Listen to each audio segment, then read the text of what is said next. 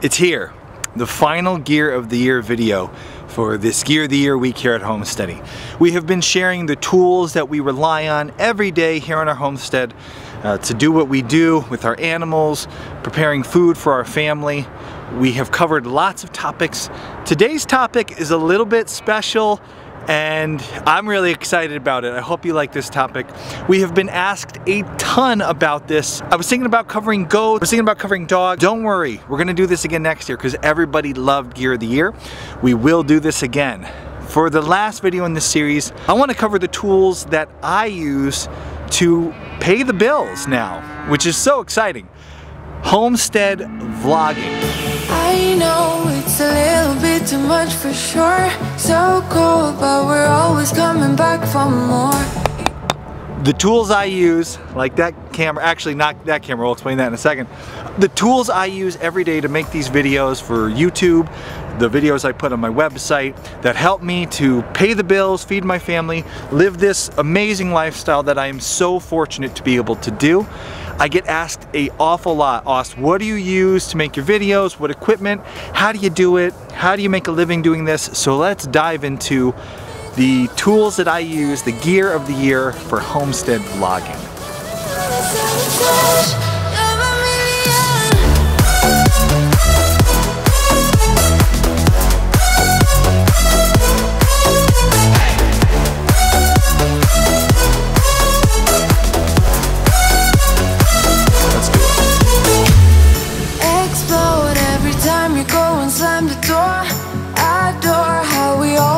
Up on the floor, we know how to push the buttons to the core. I've got you. If we figured out what it's all about, takes a second and then we back it again. Go ahead, tell them to smile for all I care. Just wanna stay close, don't say that. Ain't gonna leave ya. Anyone sabotage.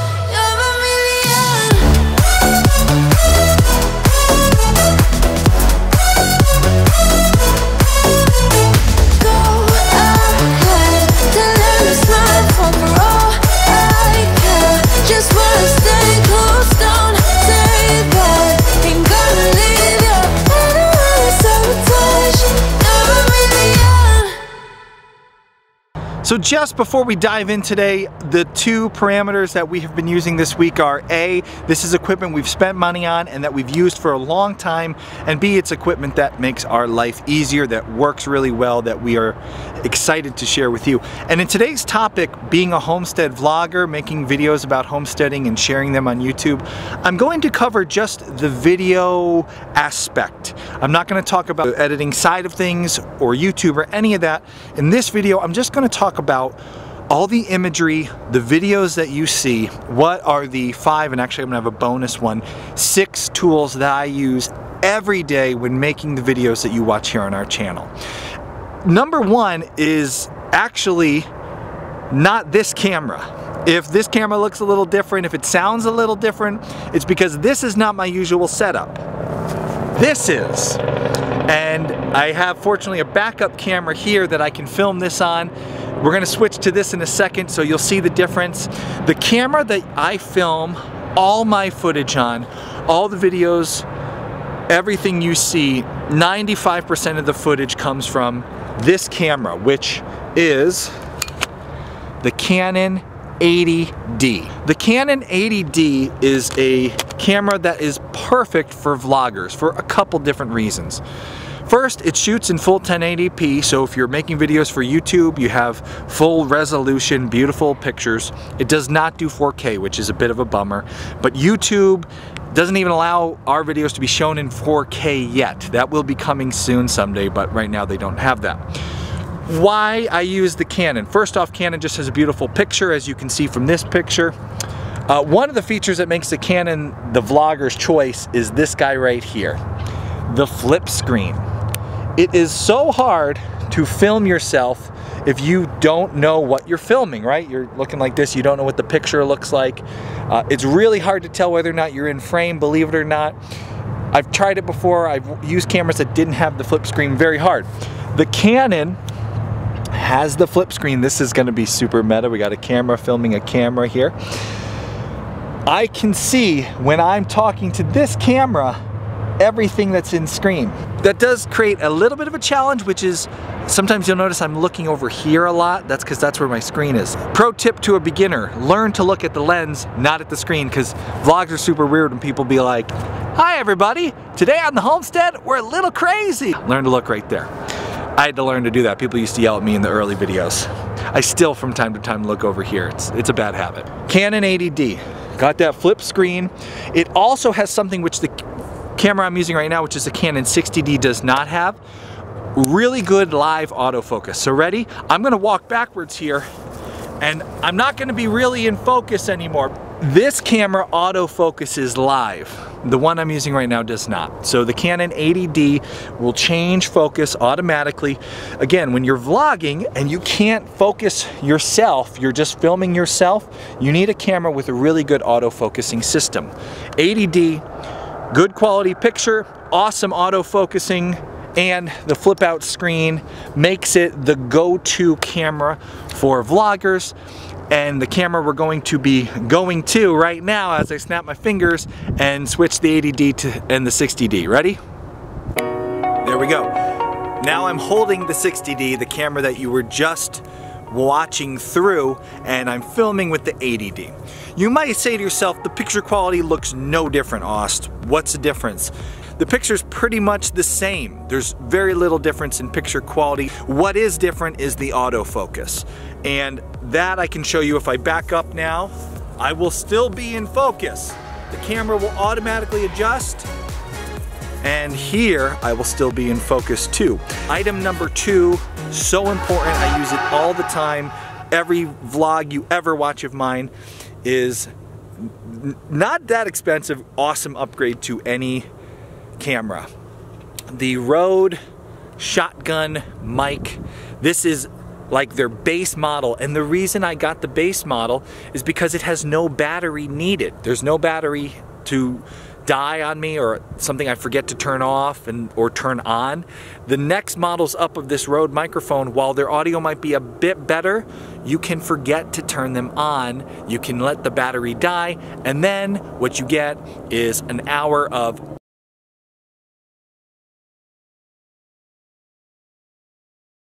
yeah, we don't want that. So let's change right now. The audio quality you hear coming from the camera, it's okay. If I'm talking like this to somebody else, it's not great.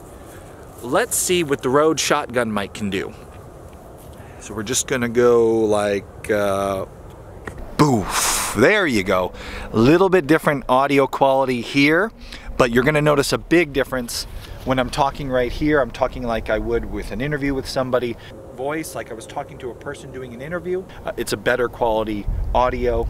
The other nice thing about the shotgun is it will not pick up the noise as I walk behind the camera. I'm not going to be quite as loud. So if you have background noise, it's not quite as loud because the shotgun shoots forward and just picks up like a cone in front of it. You'll notice from when I had it on the camera before, run the clip, not that expensive, awesome upgrade to any camera. Yeah, that. The shotgun mic mounts to the top of the camera. Again, this model has no battery necessary. One less thing to forget or mess up. And really good quality audio upgrade from what the camera itself actually has, which the 80D camera has an okay. Speaking of audio quality, gotta wait for the Jake break over here. The 80D's audio quality is not that bad, but you're gonna do much better with the Rode shotgun mic, and this model's like $100. So you're gonna upgrade your Canon much nicer. Okay, the next big change you're gonna see, and this one is a huge change visually. DSLR cameras, one of the nicest things about them is you can get really good cinematic quality footage. This doesn't look very cinematic right now. Everything's kind of in focus. It's beautiful, but it doesn't look like what you see on the movies. That's because the lens I'm using right now is not what they call a fast lens. You don't get that blurry background like you're used to seeing in the movies.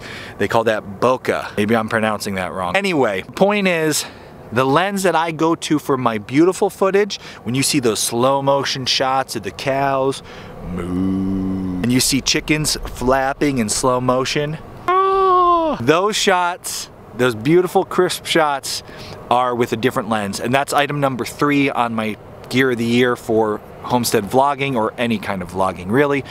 The Tamron 24-70 lens. Let's take a look at what that looks like right now. Ready? We're just gonna do one of the old snappy jobbies.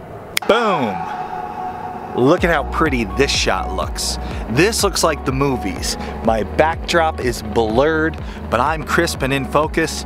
And now if you want to see how good the autofocus is on the 80D, just to go back to the camera that we're using here, give it a second. I'm gonna still be in focus here. I'm gonna be in focus here. I'm gonna get real close and it's gonna be in focus. It's autofocusing live. Nobody's running that focus. It looks really good. And you can see like even my hand is out of focus. That's how fast this lens is. So it's in focus and then boom, blurry backdrop. That's where you get that cinematic look. And I get this Tamron 24-70 lens. It's not a Canon lens. I purchased this lens. Canon has a comparable one. They're both just about as fast, but this one has video stabilization, which comes into play not when I'm on a tripod talking like this, but wow, when I'm vlogging and I'm walking and talking and I'm pointing at Ladybug, I'm saying, look at that cow, that's an amazing cow. Right now I have stabilization on. Let's see what this exact shot looks like with it turned off. Ready? Here's stabilization on, talking, walking. Here's stabilization off, talking, walking, on. I'm talking, I'm walking. I'm trying to be really fair here and keep this as still as possible. Off again, I'm walking, I'm talking. Do you notice a difference? That image stabilization, which is now back on, is very important when you're vlogging. And so for me, back on the tripod here, getting the Tamron lens, similar price range, similar speed, similar image, that is a hard word to say. That video stabilization feature was a big game changer, and so that's why I went with the Tamron lens. And like all the gear today, we'll have links below if you're looking for any of the gear, links below to that gear. So what does that lens look like? Just so you know, I'm gonna change back. The lens I was using before is actually a wide angle lens. Also a very important lens to have, but if you're gonna get just one and you want it to look beautiful, the other thing I forgot to mention, this is a zoom lens. So real quick, we can zoom in on Ladybug back there and focus on her. Now I'm like way too big here, right? And I'll zoom out and I'm in focus and Ladybug is way small back there. This is one of the fastest zoom lenses, so you can have some zoom and still this beautiful cinematic look. Most zoom lenses aren't as fast, which means your background will not be as blurry and it will look like the wide angle lens, which I was using earlier. So if you're going to get just one lens, I think this Tamron 24-70 is the best pick because you can have a zoom. When you're doing vlogging, sometimes things happen quickly and you gotta zoom in real quick to get a shot of it. While you have the zoom, you still have a beautiful quality fast lens. If you zoom it in, I mean, that's a beautiful, that looks like a 50mm, really beautiful shot, nice talking head shot. And then quickly I can zoom out, wait, Ladybug's doing something crazy. And now we can get like the whole backdrop. This lens is so diverse, so love Tamron, love this lens, great purchase. If you can't go that route, the other one you see me use a lot is the EFS 10 to 80 18mm wide angle Canon lens. This I use for really wide shots. If we're in the barn and I need to capture more, this wide angle lens is the one I go to, but this is a secondary. Most of the footage you see on this channel is shot through the Tamron. I'm going to switch lenses now so you can see the difference again with the wide angle and also so I can show you what the Tamron looks like. So ready? Bibbidi bobbidi boop.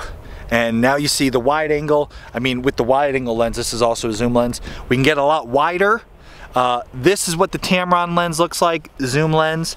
Lots of zoom power. It's a very heavy lens, it's solid, awesome lens. my favorite. This one's not bad though, and this one's a lot cheaper. So if you don't have the money for the Tamron out the gate and you want a little bit of zoom and also a nice wide angle shot, the Canon EFS 10-18mm is not a bad option either. Okay, now I'm gonna go back to my favorite lens on the camera. Ready? One more time, here we go. Boom, okay. Did I switch hands? Was it boom? I don't know, I don't remember. Okay, this is my backup stuff. I'm putting that down. Let's go to item number 4, which is the beater camera. Item number 4 is a GoPro, and pretty much since the first vlog, we've been using GoPros to take shots that we were too scared to put our nice camera in. If you want to get someone pouring feed into a chicken feeder, well, the GoPro is just about small enough to fit into almost any space for any unique shot. It's that big. And it takes great quality images. This would not be my primary vlogging camera. I wouldn't start a vlog with a GoPro. The audio quality is just not there at all, and the picture quality is not as nice as what you get on a Canon DSLR. But for a second camera that you will let your cow step on, submerge into the lake when you're catching fish, get mud shots where you clip it to a tree branch and then it just sprays mud from the ATV. So many cool shots, and they're usually pretty quick shots, so you hardly even notice the difference in the camera.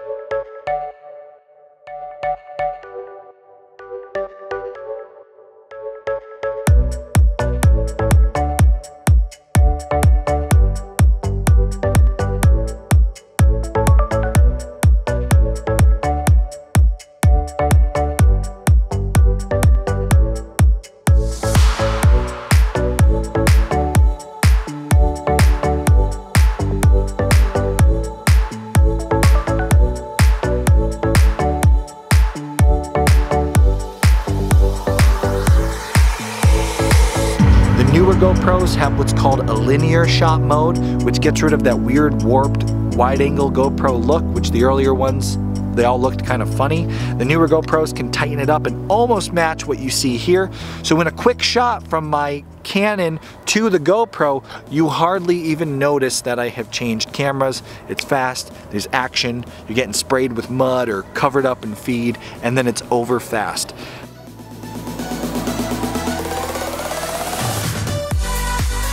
There's going to be a few bonus items here. If you get yourself a GoPro, get yourself one of these clips and one of these flexi arms, because you're going to get some shots where you're like, oh man, we're getting an angry bull in that stall and I don't want to be in that stall. Well, you clip your GoPro to the fence, then the bull comes up and but boom, it's still there.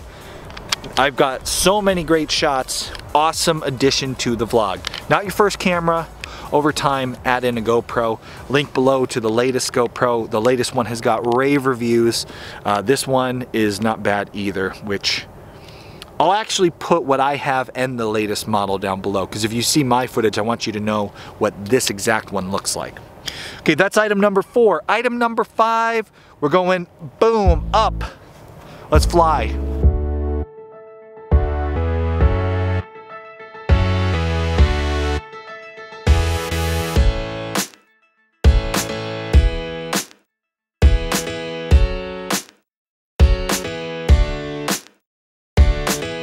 Item number 5 is the Mavic Air.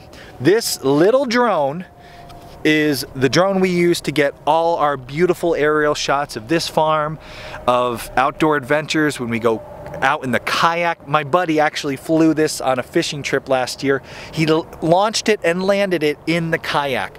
There are nicer drones with better quality video, but what you get out of the Mavic Air, you get 4K video, so still amazing quality video, good size sensor for nice looking picture, but you get all that in a package that folds up and fits in a space practically the same as your cell phone.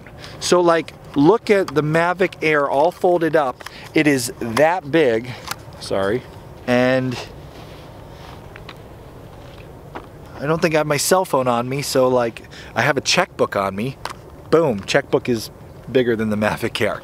This thing fits in a pocket, not a front pocket, sorry. It also comes with a remote, which is about the same size, so you'll need to carry the two. The remote attaches to your phone, but that little guy, if you're in a kayak, I've done it. My buddy did it last year for our fishing video. Boom, you unfold it. You can launch it from the palm of your hand like this. It goes up in the air and you get amazing quality shots like this one.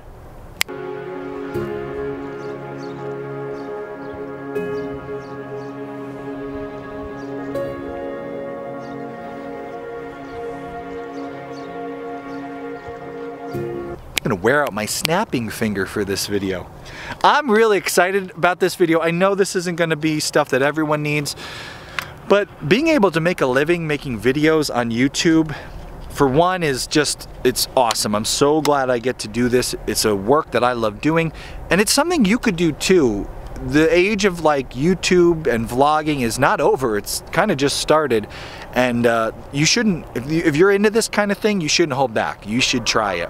Even if it doesn't become your #1 job, your main line of work, it can support other things and help you grow in other directions. A lot of people can break away from the 9 to 5 using media and things like YouTube. So this stuff excites me because it's what has allowed me to produce this show that you enjoy, and then in turn that supports us and allows me to be able to live this lifestyle and share it with you. I get really excited when talking about my gear. It's awesome. Anyway, that was item number 4, let's see, 1, 5. That was 5. I'm gonna give you a bonus item, number 6. Bonus item number 6 is called a Joby. The Joby's cool because it kind of doubles as a selfie stick, so you can hold it like this and get some really good shots like that. You know, if you're walking around vlogging, look at it out here, we're doing the Casey Neistat thing, this is awesome. Yo man, I'm on my skateboard. I just said yo man. That's like cool guy from 1990 when I was thinking guys were cool that were older. Anyway, the Joby is good for a selfie stick, but then let's say you got to get a shot of that beautiful cow in the background. You can just come over here, set it up for a time lapse. Can you even see that? And now using that Joby, you got yourself a tripod. You can attach it to a fence post, hang it from a tree. I've done all those things. It's a great tool. It's something I use a lot here on the homestead when I'm kind of running and gunning and I don't want to set up this big clunky tripod. You know, when I'm jumping in the car and going on a kayak adventure or going hunting or something. Oftentimes that's the tripod that I'll take with me. So there they are, 6 items. I will have them all linked below. I get asked this a lot. People ask, what equipment are you using? What cameras are you using? And when trying to figure out what was the last video we were gonna do this week, I thought I could answer a ton of people's questions by making this video, sending the link. We'll have links below. They're Amazon affiliate links. If you shop through those links, we'll get a bonus for sending you there, but it won't cost you a penny extra. And if you do any shopping on Amazon, just type in www.homesteady.com first, and it will forward you to Amazon for any other things you're going to buy. But if you're going to buy these things, use the link below because we get a referral, and that really helps us do this show. And just like this gear really helps us do this show. I use this stuff every day. It gets sprayed by hoses accidentally. It gets dropped, knocked over by dogs. It gets kicked around by goats. And the equipment has held up. The companies have honored their warranties. I mean, this is gear I I make my living with this gear. And the coolest part about it is my entire media business, this one, Homesteady, but even the one I did before I was full-time Homesteady, where I was producing videos and audio, podcasts and stuff like that for other companies. All this equipment, while it is expensive, if you bought all this equipment here and had a computer and all that stuff, maybe you would, you know, to get started as a media company, you'd probably spend $10,000. But you can make a six-figure living from that $10,000. Growing up, I watched my parents build a construction business, and it was a great business. They fed us every day from it.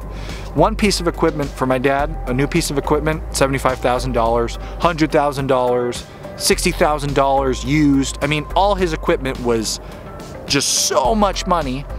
And while it would make good money, the ratio of 10,000 to six-figure income versus like 100,000 to six-figure income, I prefer these tools. If you're creative, if it's something you like doing, you can make a living with a really nice Canon. You can make a living with an okay Canon. The 80D is not their flagship. It's the vlogger special. And a nice lens, a little bit of know-how, and some good editing, and, you know, knowing how to make people, how to entertain people with it. I hope this video entertained you. I hope you enjoyed this series. It really seems like you had, so don't worry. We didn't cover goats. We're getting more into goats this year, and I just didn't feel like I had enough to share with you on goats. Dogs, I'm gonna be covering dog training. You'll see all the gear in the upcoming weeks as I'm showing more dog training videos. So I didn't cover those topics, but next year we will do Gear of the Year again because everyone seemed to really enjoy it. Thank you so much for using the links and supporting our show in whatever ways you have been, and we will see you next week as we use all this equipment to make some more fun videos here on Homesteady, and you watch it through the YouTube or Facebook or whatever you watch it from. I'm really amped. I love talking audio video. I love geeking out on my gear.